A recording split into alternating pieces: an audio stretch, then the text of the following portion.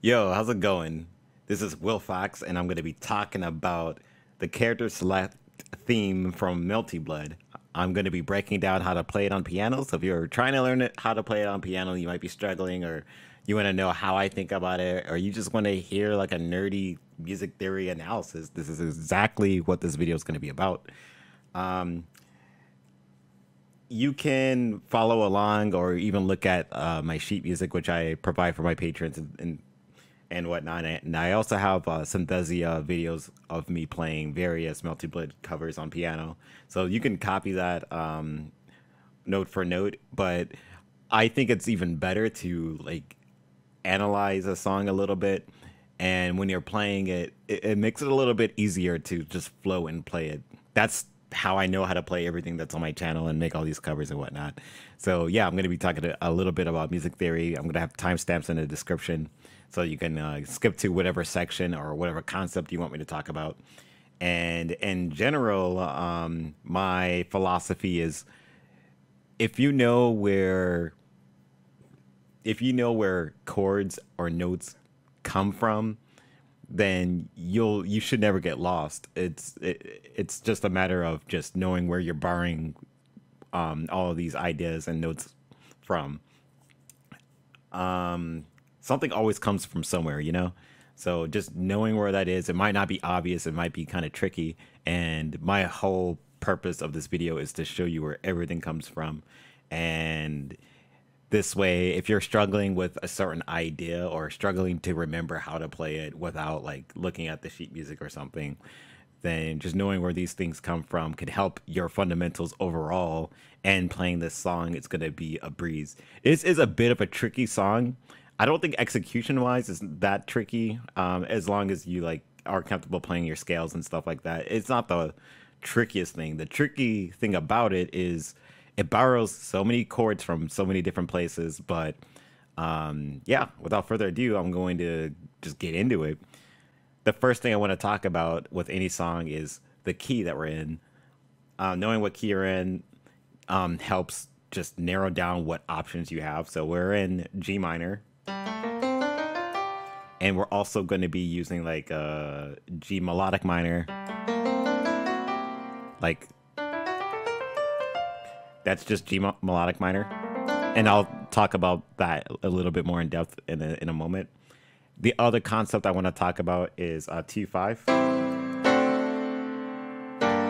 So if you ever heard of the concept of 2/5, 2/5/1, it's thrown around a lot in jazz theory. I sincerely think that if you study jazz, there's a bajillion concepts to know. I don't know everything. I don't think anyone knows everything, but the bread and butter, the straight up B&B is 2/5. You can, and the reason why 2/5 is so common and so important is because let's say that I touch like that note, right? Like doesn't that note sound weird? Well, 2/5 can set up what notes all of a sudden sound correct. For example, this is going to happen later on in the song. Oops. All of a sudden, E flat now sounds like the tonic and now sounds like the key center. So the concept of 2/5 is used quite a few times in this song, and it's a concept that if you're comfortable with, you can play a lot of stuff, and you could just play almost anything just by knowing that concept alone. So I can break that down a little bit more once it comes up. And another thing, the other scale that we're going to be using is like the blues scale, like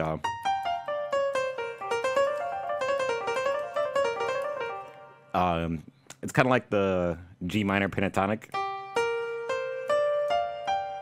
So it's very similar to G minor, but you're leaving out the 2 and 6. And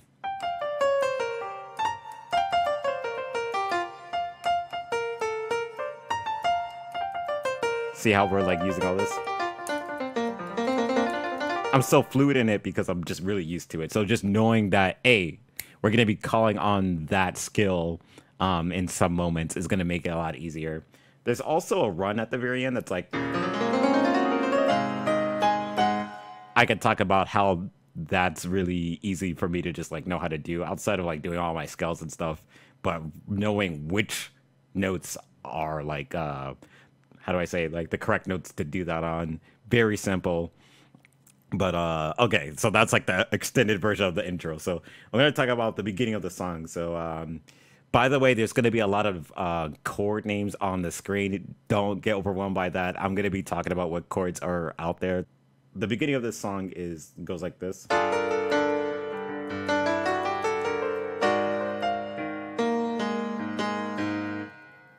So what's going on right here? So we're in G minor, and I personally like playing the chord in my right hand like that, like just playing like this. I'm playing the extension of the G minor, G minor 9, if you will. The melody is on top, so it sounds good still. You even go like that if you want to be, but that's not that comfortable to me. So. Just very simple. And then now we immediately have this run. So what the hell is that? Well, that's G melodic minor. So G minor being your G minor scale, right? G melodic minor kind of borrows, any melodic minor borrows from its major scale. So like G major. G melodic minor is like, see how these two notes are the same? Rather, a better way to look at it is, what's the difference between the G minor scale and the G major scale? Well, your 3 and your 6 and 7, 4, 5, 6, 7 are what are like flattened in your G minor, if that makes sense. And G melodic minor is very similar, except your 3rd is still the minor 3rd, and your 6 and 7, they just come from G major. We're literally one note different from G major. And then this run in particular, it's just doing it from this position, from the 5th. This chord is really weird, and I'm not gonna lie to you, I don't know why A flat sounds good here. I guess it's like whole tone. I don't know. That's me going a bit too far in theory. I don't know. It just works. And again, I like playing the chord in my right hand, like this G flat augmented here over A flat. The bass just went up literally by 1 note. That's basically all we're doing. And actually, I didn't even know about this chord until recently. I guessed, and I used this chord in my original sheet music, and in my original Synthesia video. I just used that because it functioned well, but I didn't really, my ear wasn't developed enough to like hear this. Like, this is so weird. Anyways, so to continue with the melody,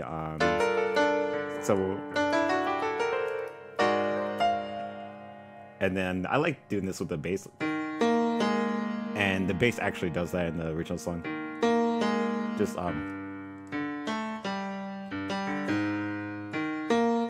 Just the same exact pattern, just up, you know? And then we're going to this A minor. I don't know what the software is saying, but this is A minor, A minor 7. But this is the melody note on top, so I'm kind of just using these last few notes of A minor 7 and A, just the root. Overall, I'm playing the root in the left hand of every chord that I'm doing anyways.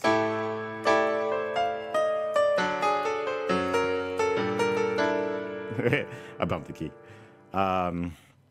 So what's going on here? This is just a 2-5 to G minor. And instead of like 2 2/5 instead of A diminished or half diminished, it's A minor. If you listen closely, back to G minor. This is just going up.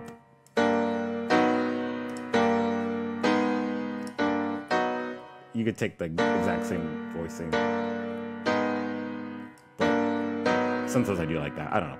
That's just like a little like cool thing at the end of that phrase. So this phrase is cool. It's mostly just all, it's all in key, right? It's all in, just all G minor stuff. And then this is like a dominant 5 to the 1. And there's a cool note here.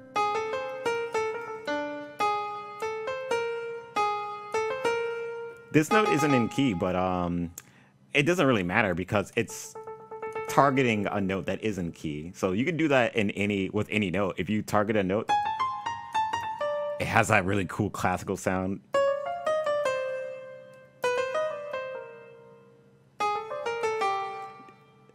I'm not really thinking about this note. I'm thinking that, hey, I'm targeting this note and it just so happens to just be this note right underneath it. Just chromatically approaching a note. Real quick side note, Landrakia is like, you know, it's just targeting D. You know, so. And then you play the same melody the same way, but you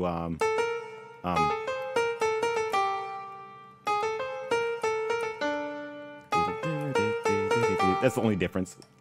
So I'll put it all together. Oops.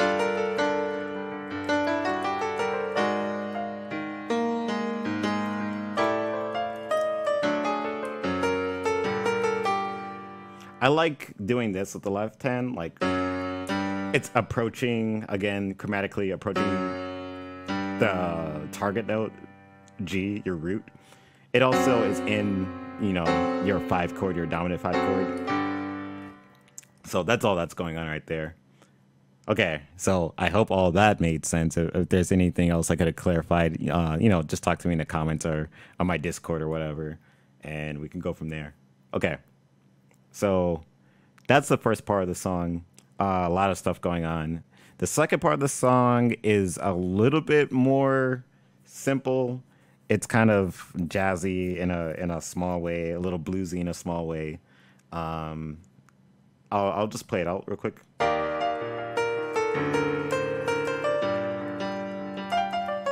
Oops. So, remember when I mentioned the G pentatonic scale or G blues scale? That's all that's going on. I like sliding these notes, like doing like a grace note where you play like just really fast.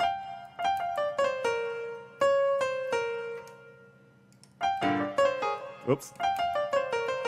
That's all that's going on right there. So this melody is pretty simple. It's just E minor, just E minor 7, whatever you want. I guess this is, I don't really care about the extension, so it's really just this.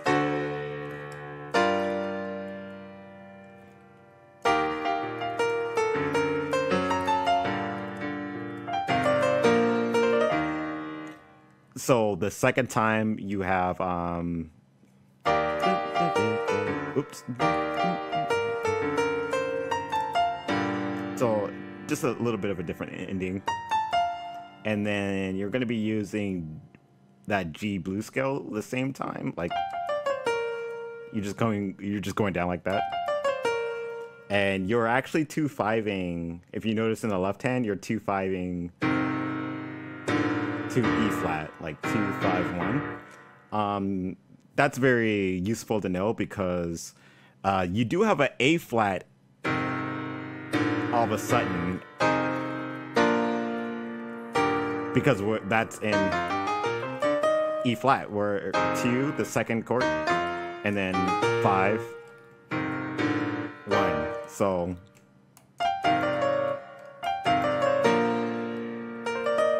Okay. And then the next part is, this part trips me up.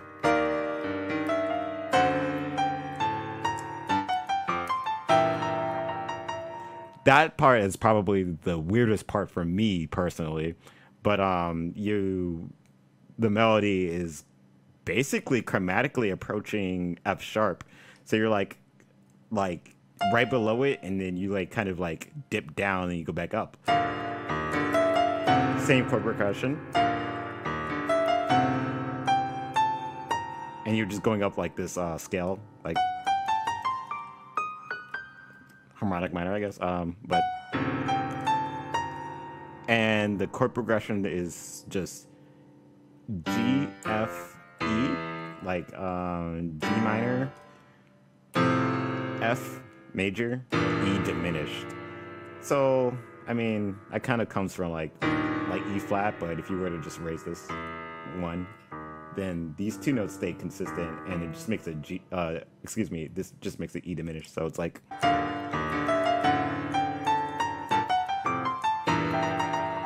I like just, you know, using this E diminished. That's all I'm doing. Just really emphasizing it here.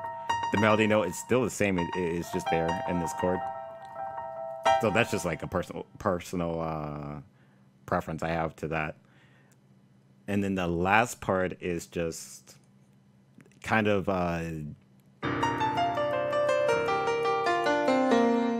this line is cool because it's basically G pentatonic started from here, but it does start off a little bit different. It's actually this note. I believe it's this note anyways. So that's easy to remember. So you just have C minor 7, D minor 7, as you. This is pretty simple. So as long as you're comfortable with the fingering, maybe. And I think there are double stops in this, but I'm kind of bad at that type of concept, so that's something I gotta work on, but it still sounds good. And then here we have this long run that's like... That's easy to do if you get the fingering down. I'm kind of like... But what notes do I know to use? Well... This is really, this comes from the D flat major scale.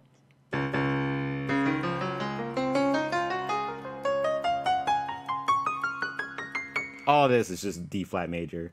The reason why I know this is because we're 2-5ing. Again, 2-5-1, 2-5-1. So I see E flat minor 7, so I know that, I know all this works. So it's just a matter of like building the muscle memory and getting that down. So after you have, where was I? Oh.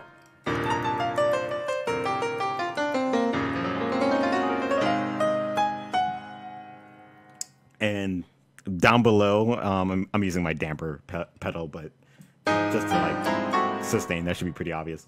But yeah, so this is just 2-5. So E flat to A flat 7, dominant 7. But you don't resolve it, if you will, to D flat. You're just like borrowing it for a second, just like. And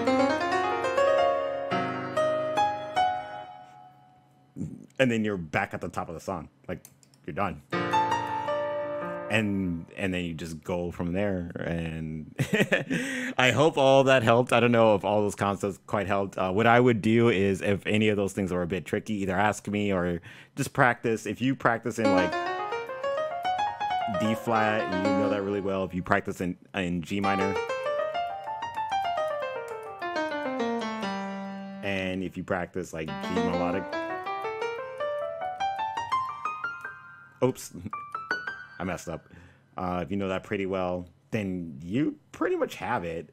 It's just a matter, the left hand is not even that tricky. You can do a lot of different things with the left hand. Even with my sheet music, I kind of simplify the left hand because I'm just doing what I feel. I'm just making sure I represent the chords. I'm making sure I don't have like big like, even though this is, you know, D7, right? I don't like how it sounds. I'd rather would play like, that's still D7. So it's just a matter of figuring out what sounds good to you. So I'm gonna play the song so you can see my fingering. I'm gonna play the song all the way through so you can see my fingering, and we can go from there.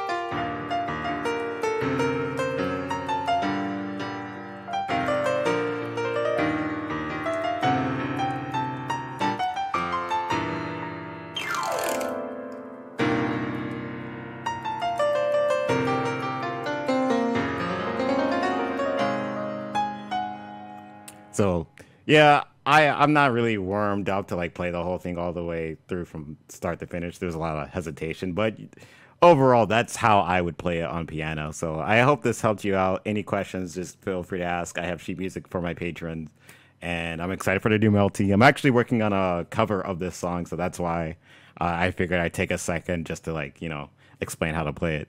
But yeah, thank you all, and I'll see you guys next time.